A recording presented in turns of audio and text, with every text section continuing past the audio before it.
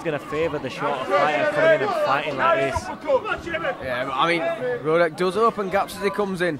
You know, he's punching with the elbows low. And you see Sheamus going to the body. So now he's got a good right hand.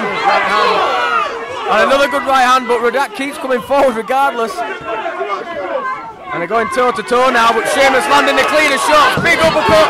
He has found a hole for his shots now. Sheamus showing his crisper boxing technique there, landing some really nice shots. Just keeps ploughing forward regardless. A good jab into a right uppercut there. I mean, Rodak's throwing in volume, but there's not a lot of hip in it. That's a big right hand for Sheamus. Landing a good flurry now. His Cryer left up to the body lands as well. Sheamus happy to stay in tight. Nice left hook and a right hand.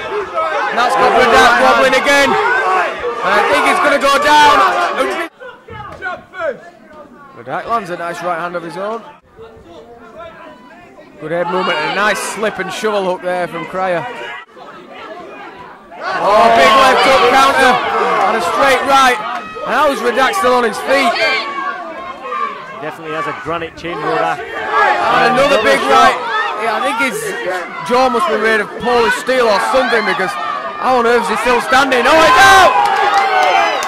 Out on his feet, saw the head wobble.